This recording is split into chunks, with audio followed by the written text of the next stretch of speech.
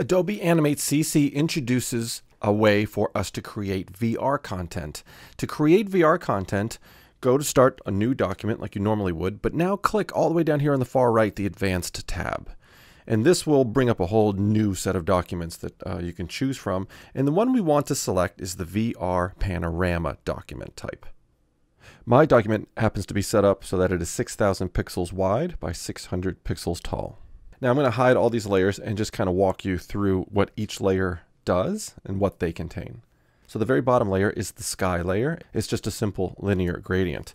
You'll notice in this type of document here in the timeline panel that there's a new button called Create Texture Wrapping for Layer. You want to convert a layer to a texture layer if it contains artwork that is not animated.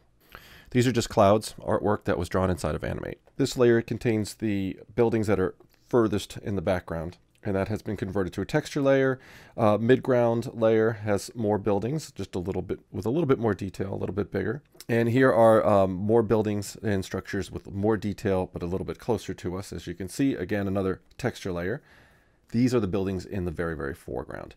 So now the animated content, I'm going to start with these birds. And you can see if I pan over and zoom in a little bit. And so what this is a movie clip that contains an animation of just a looping bird flying. And on the main timeline, I'm using a classic tween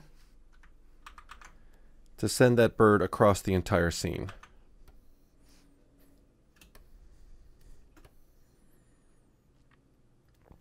And so I duplicated this layer and scaled the bird up a little bit, placed it more in the foreground in front of some buildings to get a little bit of a sense of depth between the two birds. And here is our main character, our elephant. And again, just another movie clip with a walk cycle loop. I'm just using a classic tween to move that movie clip through the scene from right to left in the opposite direction of the birds. And the reason for this building that was added very, very large and close up in the foreground is to add this dancing man character on the roof. And again, just another movie clip with this animation that's happening. And so then the last thing to do is go to Control, Test Movie in Browser.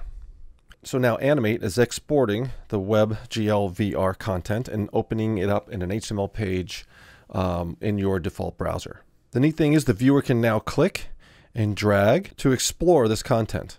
So yet another great new feature of Animate CC, the ability to create engaging and interactive VR content.